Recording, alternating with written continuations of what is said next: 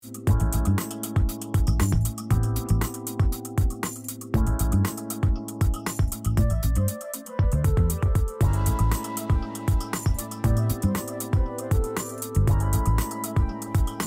and a very warm welcome to this edition of Mac Junction. What I'm going to do this time round is show you a piece of software called iDrum. It's made by a company called iZotope. They make other sequencers and other types of drum machines and various other software too. But I'm going to focus on this one here. This came around actually as a result of me trying to find a half decent drum machine and some way of at least producing my own rhythms, as opposed to perhaps using preset loops, which, albeit that you can manipulate, just find this method is a bit more, if you like, from the ground up. You can literally build, totally design the type of drums and percussion that you want yourself. It's very well featured and there's lots and lots of features on it, but all I'm going to do, just for kickoff here, is just to show you how to put together a basic rhythm and how it can sound. So what I need to do is get started, obviously. So let's go and clear the decks by looking at a new project. Alright, so nice and blank there. Let's now go into the samples, and now as you'll see here I've got hats or hi-hats, I've got kicks, which is like bass drums, I've got percussion, which is, well, obviously percussion effects, and snares. So these are the types of parts of the percussion or the drum patterns that I want to build up. Now let's go first of all and build up our bass drum. Now there's several here that I can use. There's a whole host of different sounds, some of which I know what they sound like, and others I've no idea at all because I've just downloaded so many of them, which is great. So let's go to this one here. I've selected a sound there. We can hear it if we just preview it here. Okay, and again.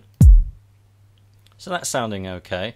What I can do with this sound is I can go either left or right. I can pan it anywhere between there, and I'll come onto that again in a moment, probably when I'm mixing it down a little bit. I've got an individual volume control for this sound. I can also isolate this, or I can actually cut it out by using the buttons here, and I'll demonstrate that once we've got a percussion or drum beat going. So let's now put those in, one every 4 beats, and what I'm doing is literally drawing that in, and as you see here, I can vary the volume or the intensity of that sound. Let's play it down here. Now we're starting the process of building up this rhythm. Now I can make this sound a little bit more exciting than just thumping away at a 4 beat there. So, and you can see I've just varied the intensity again of that sound there, just to build up a subtle roll. While that's playing, let's go and get our snare drum. Again, it's a similar thing. It's a folder full of different samples. So let's get here. Dork snare sounds kind of fun. Let's try that one.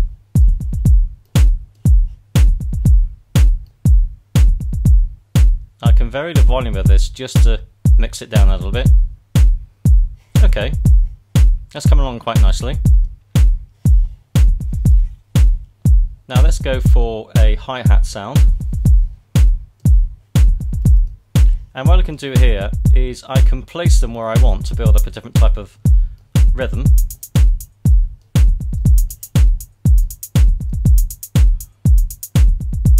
Or I can just simply left click and hold and draw, if you like. You really can spend quite a lot of time doing this and playing with this, and that's probably quite a good thing because you start to come up with better and better types of rhythms. Just putting that variation in there on this snare just to make it sound a bit more exciting. Okay, let's go back in now and get our percussion sound. Again, this is where you can have a bit of fun.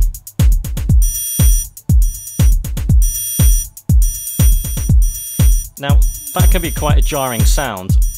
Now, if for any reason I don't like that sound, and it does kind of get on your teeth a bit, that one, doesn't it? I can change it to another one.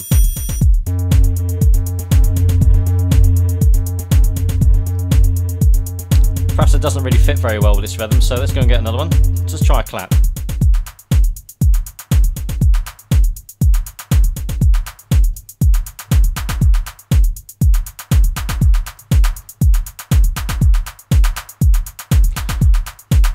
possibilities are really endless here, as you can see.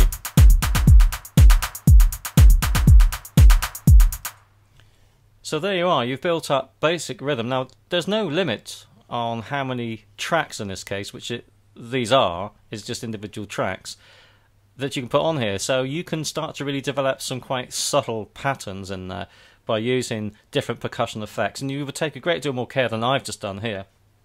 As you can see, I'm literally just throwing this together, but you can see that quite quickly you can start to come up with something that you can actually work with. So, you know, you don't have to have a certificate to be a drummer up on your wall there. You don't have to be a drummer at all. I'm certainly not.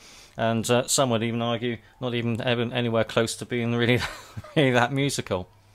Well, as I showed you earlier on, you can do quite a lot with the drum pattern, certainly when it comes to how you're going to mix it down. And still using these 4 elements here, these 4 tracks, I'm just going to take you through some of the things that you can do that I alluded to earlier on. So let's play the track first of all. Now if you're listening to this in stereo, then right away let's start playing around with that stereo field. So if you put the bass drum to the left, perhaps the snare a little bit to the right, you start to separate the sound up quite nicely. So the hand claps maybe just here, and just by subtly changing that, I'm starting to use or utilise certainly the stereo in its entirety by just panning these sounds individually. Now, one of these sounds is probably a little bit too much, so now perhaps we'll put the clap back up again, that's fine. Okay, let's get our snare back. Perhaps we'll just ease off the bass drum. Perhaps that's a little easier on the ear. And let's just say there, if I want to cut out a sound without putting the volume down, because I may not want to move the volume because I've got it just about right, so I don't want to move it, but I can isolate it by pressing the M button, or by pressing this button here, the blue button, that just separates our bass drum sound, as you can hear.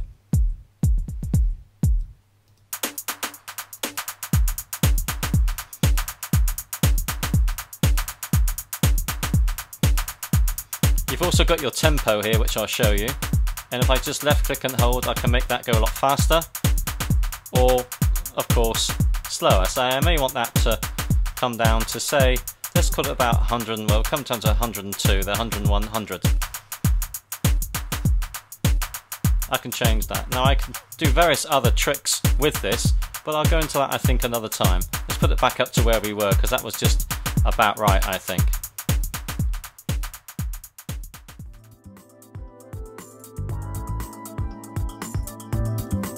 Thank you for downloading and subscribing to Mac Junction. I'll meet you at that place again next time. Thank you now, bye bye.